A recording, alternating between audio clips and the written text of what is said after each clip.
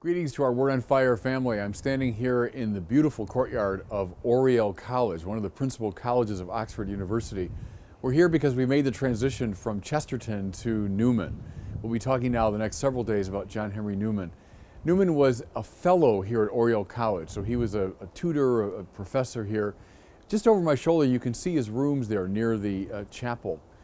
Newman, was very much of an establishment figure, an Oxford man, Oxford professor, leader of the Oxford movement, a major figure in English society.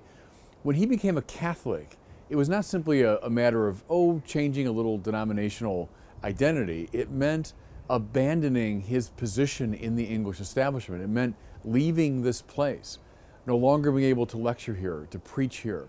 It was a real life-changing, heart-rending sort of decision. I always think of that now when I come to Newman's Oxford. We'll be filming around here today.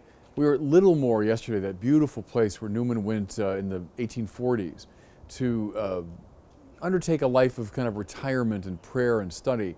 It's also there that he was received into the Catholic Church. So keep praying for us, everybody, as we study this very important figure in our Catholic history. Invoke his intercession. Pope Benedict declared Newman a blessed just a couple years ago. Invoke his intercession and keep praying for us, and we'll pray for you. God bless you all.